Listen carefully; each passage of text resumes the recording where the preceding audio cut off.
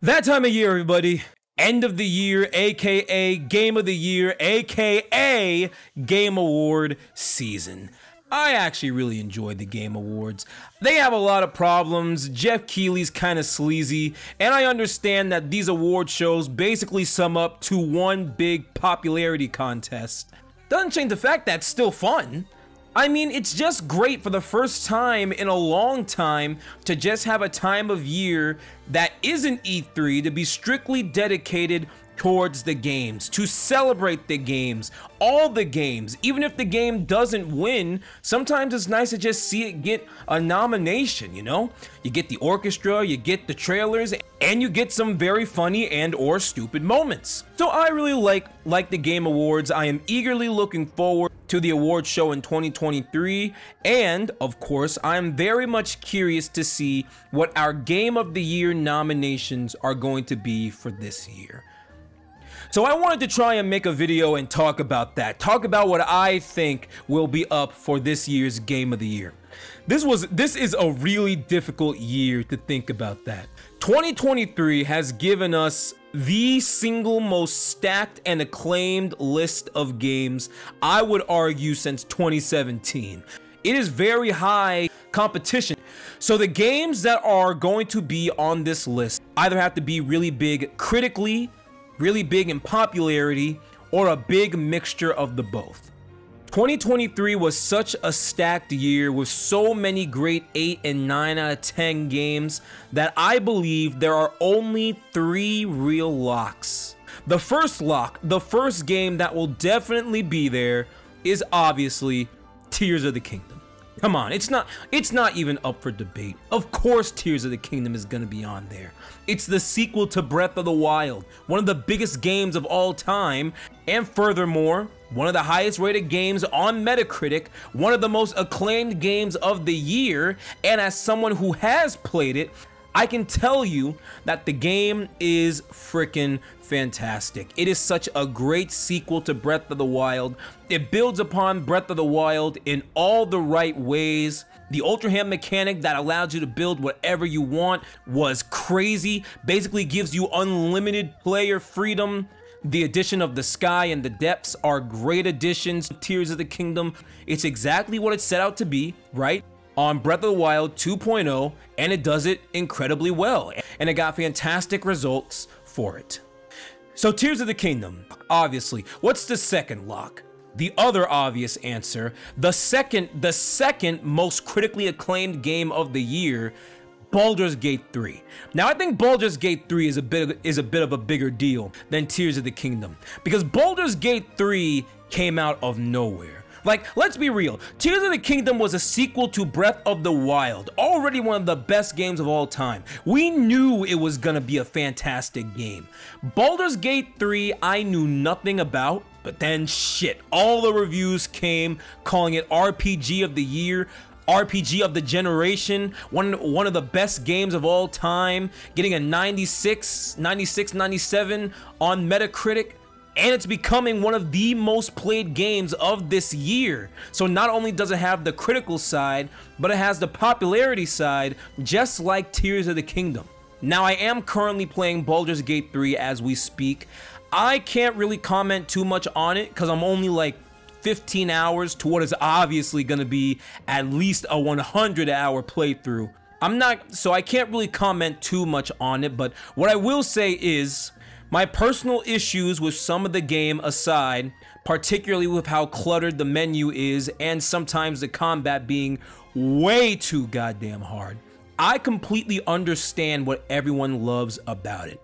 There is definitely 100 different ways to tackle multiple different things in Baldur's Gate 3. It's honestly really impressive. Almost borderline intimidating just how many options that you have in Baldur's Gate 3. So the RPG stuff in Baldur's Gate 3, I will say, is definitely very impressive. I'm enjoying the story, I'm enjoying the characters. Surprisingly well acted, wasn't expecting that. It looks great, has great presentation. Yeah, I completely understand why Baldur's Gate 3 is getting the love it deserves. And honestly, kudos. If you had told me that Tears of the Kingdom wasn't gonna be a lock for Game of the Year, I would have said you were crazy. But here we are with not one, but two, but three locks, and one of them is Baldur's Gate 3. So I'm just really happy that Tears of the Kingdom is getting some sort of competition. Now, the last lock I've got is a game that came out in October. But would you be shocked if I told you that it's not Spider-Man 2? Hell, I don't even think it's Super Mario Bros. Wonder. It is a little fantastic game called Alan Wake 2. That is the only other lock I believe is set in stone for the Game Awards 2023. Now, it is worth noting that Alan Wake 2, unlike Baldur's Gate 3 and Tears of the Kingdom, we don't really know how it's doing on the success side. Now, with that said, Alan Wake 2 is getting huge amounts of praise. It's honestly crazy because I don't think the scores on Metacritic and OpenCritic properly reflect just how much praise Alan Wake 2 is getting. Everyone that is playing Alan Wake 2, the majority of people that are playing Alan Wake 2 are not only calling it one of the best games of the year, but one of the best games of all time. Some are calling it one of the best survival horror games of all time. Some are calling it Remedy's best game. The praise that Alan Wake 2 is getting is crazy. And unlike the other games, unlike Baldur's Gate 3 and Tears of the Kingdom, and this is me getting objective here, the Game Awards love a cinematic game. They love those big cinematic games that like kind of add that prestige to the Game Awards, you know? And frankly, Alan Wake 2 is the indie art house of the Game Awards. It deserves to be up for Game of the Year. But looking at it objectively, the Game Awards are gonna put Alan Wake 2 here as their big artsy-fartsy cinematic choice, and honestly, I'm completely okay with that. It has a critical acclaim, it has the popularity, if not in sales, not necessarily in sales, but just with how much people are talking about it, and most importantly, it's gonna fulfill a requirement which has been at most of the other game awards. So yes, for all that, Alan Wake 2 is gonna be there. I guarantee you. I promise you. I would bet my life savings that those three games will most certainly be there. But I would argue this is where it gets interesting, because there's still three other slots that honestly are fair game. But I do have my own opinions on what three games will be alongside the three locks. Number one, and probably the one that is most likely to be there, Spider-Man 2. Take it easy, let me be clear, Spider-Man 2 is a fucking great game. I do not refute that. I loved Spider-Man 2 very, very much, but we gotta be honest with ourselves here. Like, in a year like this, you need to do something extraordinary to be able to stand out and be called a lock. Spider-Man 2, as great as it is, the extent of praise that I have heard for Spider-Man 2 doesn't go farther than one of the best superhero games of all time, which is great, but when you're going up against games that have been called the best games of all time, period, the competition is steep. You know, the competition is real steep. Look, is Spider-Man 2 the freaking 10 out of 10s that the other three games I just listed off? Probably not. But what people are saying about Spider-Man 2 is true. It is a 9 out of 10 game, a truly great game, and it is one of the best superhero games, right up there with Arkham City, if not even higher. So Spider-Man 2 definitely deserves to be here. And furthermore, it's easily one of the most popular and best-selling games. I think, didn't PlayStation say that this thing sold like 5 million copies in 2 weeks, which is more than Super Mario Bros. Wonder, which is a mainline Mario game. That is insanity. So I do believe that Spider-Man 2 has a very big chance of making it here. Next option, I'm gonna go with Resident Evil 4. Easily one of the best remakes ever. It's the new gold standard for the remake. I understand that in this year, the Game Awards would probably want to do something a little more original, but it's worth noting RE2 and Final Fantasy VII Remake both got nominated for several awards, including Game of the Year. Now, to play devil's advocate, you could say that RE4 is less of a drastic change in its remake, so that could potentially hold it back. But Resident Evil 4, just because it's a remake, I don't think it's gonna really leave it out of the Game of the Year conversation. It's one of the highest rated games of this year. It sold a crap ton of copies, and I think that's in large part due to Capcom being really smart and releasing the Separate Ways DLC a couple months before the Game Awards to really help keep it fresh in everyone's mind. So all in all, I'd say Resident Evil 4 holds a pretty damn good chance. Finally, my controversial take. This is probably gonna get me a couple of mean stares, but I'm gonna say it anyway. I do believe that Starfield is going to make it in the Game of the Year conversation for the Game Awards. Now, let me be clear. Of the games I just listed, Starfield is the least rated. I would also argue it's the least qualified to be up for the Game of the Year. Don't get me wrong. I really like Starfield. In fact, you could say I love Starfield.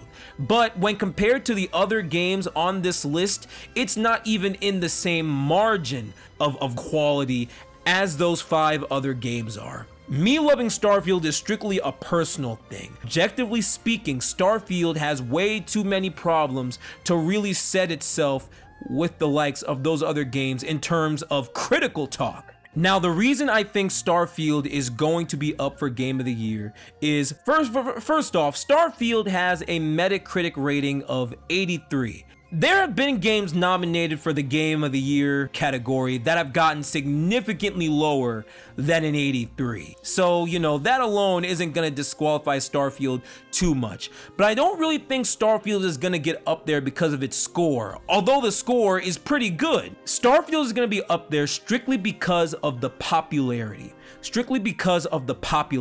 Starfield is one of the best-selling and most talked about games of this year. It is the 5th best-selling game of 2023, beating Resident Evil 4 and Final Fantasy 16, and that game still released on Game Pass.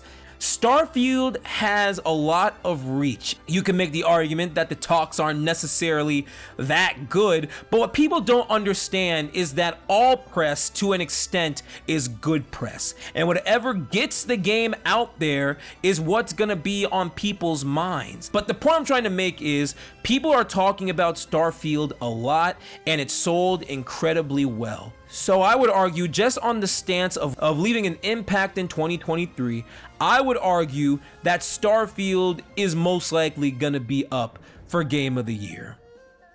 So those are my 6 choices for the Game of the Year category. Again, outside of Baldur's Gate 3, Tears of the Kingdom, and Alan Wake 2, even the other 3 games I just listed could change. Like Spider-Man 2, Resident Evil 4, and Starfield are all games I really like. They could easily be swapped out with some of the other equally great, equally popular games that came out in this year. They could easily be replaced with Pikmin 4, or Armored Core 6, or Final Fantasy 16, maybe even Hi-Fi Rush if the Game Awards are feeling a little spicy. Sea of Stars, Cocoon, Jedi Survivor. So many different games, so many different options. So I wouldn't be shocked if Spider-Man 2, Resident Evil 4, or Starfield had a switch up and we see something different in those categories. But for right now, I'm sticking with the locks: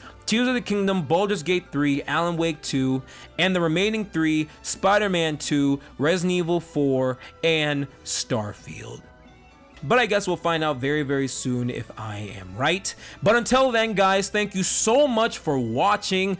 What do you think is going to be up for Game of the Year? Seriously, I'm really curious. Like, give me your 6 in the comments. I feel like this is going to be a really good conversation. So after this, the next thing that is coming out is a review. And that review is halfway done. And it's for a little fantastic game called Alan Wake 2. Oh, trust me, my friends. So much to say on that one. But until then, speaking of my Instagram, if you want to follow it, that's at The Gamer Critic, where I talk about a bunch of the stuff I'm playing, my thoughts on certain news, reviews, and so on and so forth. So thank you guys for watching. If you enjoyed the video, leave a like and subscribe. Helps a ton. Be good people, and I will talk to you guys soon. Peace.